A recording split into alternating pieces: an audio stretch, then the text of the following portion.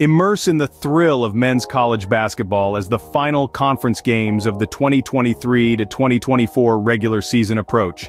Witness the clash of North Carolina versus Duke, two teams with identical records of 24 wins and 6 losses. Both seek the ACC regular season title. The Tar Heels have been on a roll, with RJ Davis leading the charge.